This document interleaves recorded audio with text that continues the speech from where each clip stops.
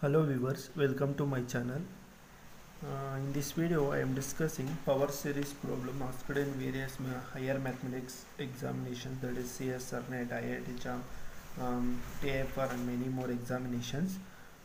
These problems are very important for many higher mathematics examinations.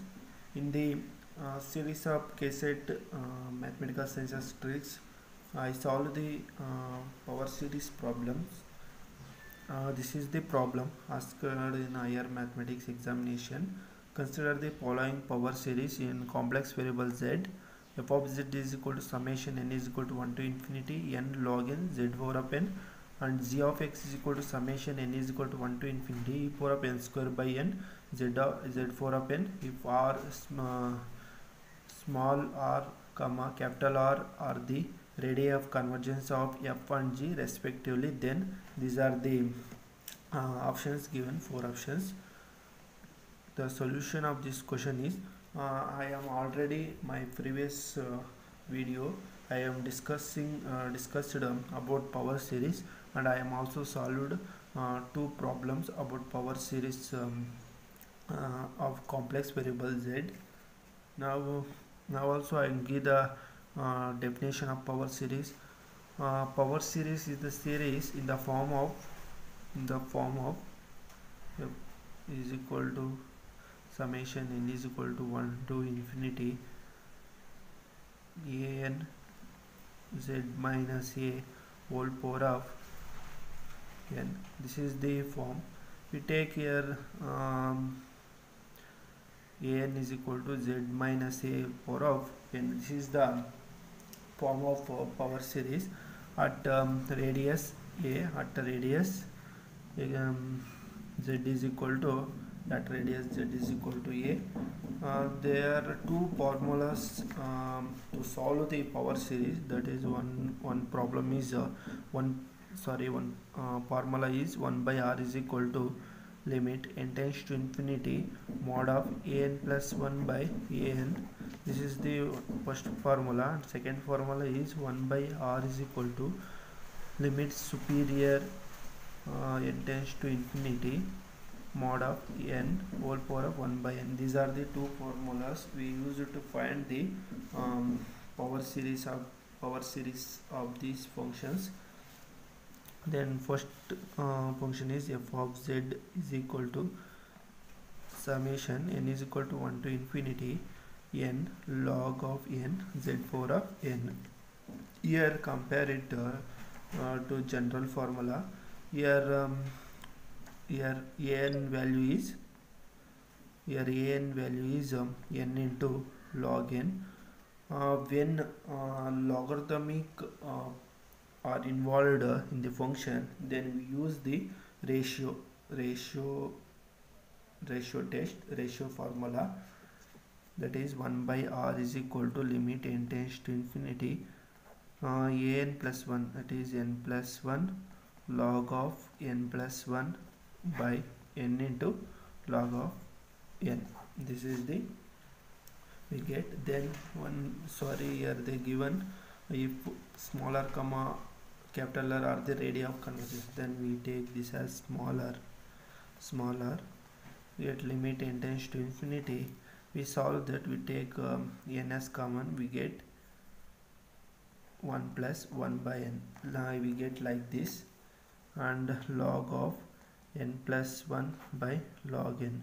We solve this n plus 1 by n, we get like this 1 plus 1 by n, that is n plus 1 by n. Take n as common in numerator, 1 plus 1 by n by n. This and this cancel, we get like this. Now we apply the limit inside, we get this as 1 by infinity, we get 0, and this is 1, and log infinity by log n. Log infinity means infinity, and the denominator also log infinity. Therefore we get infinity by infinity form. Then this value is becomes 1. This value becomes 1 directly. We have to find this value. This value becomes infinity by infinity. Then we apply the L'Hospital rule. Limit n tends to infinity 1 by n plus 1 differentiate separately numerator and denominator.